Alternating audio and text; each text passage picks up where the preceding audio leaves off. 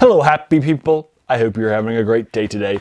Today we're taking a look at the Margaret St. Clair short story New Ritual, which was published in 1953 and from Mercury Press Incorporated. It's the first short story that we've looked at that she published in 1953. We've done this, my short story collection, the best of. We've been doing a deep dive into, and I'll link you to it in the comments below in case you're interested in following along.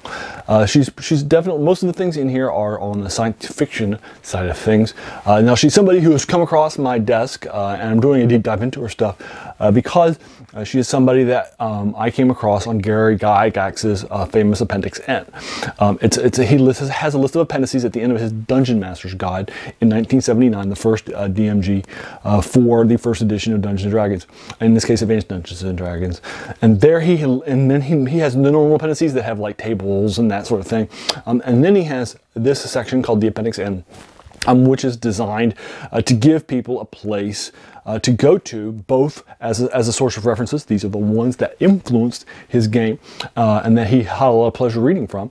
And secondly, as inspirational reading for you to go to read more things about it. So we'll be taking a look at the science fiction-ish short story, New Rituals. Now this is really more speculative fiction. The science fiction in it is loose. It's a contemporary short story set in modern day in like 1953. It's set in a rural place. Basically what winds up happening, this is our key point of view character, is this wife. She's 33 for this farm. And she's been married to her husband for a few years now. He's a lot older than her. He's not somebody who talks that much. And she's been trying to get him to open up and talk more about things in his life that he cares about, whether it's politics or food or the club that he's a part of. And it's not happening. And so she winds up buying this deep freeze secondhand from this sale, from an estate sale from a local person, and it still works. And then she's putting away some apricots that she's been basically canning, except she's not putting them in cans or jars. She's basically putting them ready for this deep freeze that she bought. And then, surprise, surprise, the first she goes into there to put in some more apricots, and the first apricots that she put in there like an hour and a half ago are now blueberries. And she'd been thinking about the fact that her husband had mentioned like a long time ago that he really liked his mother's blueberry pie, but she was thinking that blueberries don't grow in this area. It's not the right temperature, it's not the right thing. Maybe she could find some canned blueberries in like the store, maybe make some blueberry pie. Maybe this would get him a chance to talk about himself and things that he enjoyed again.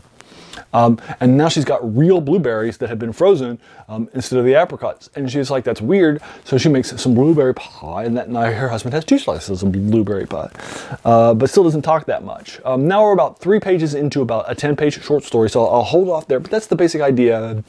There's this deep freeze that she bought secondhand from an estate sale, and some weird things start to happen.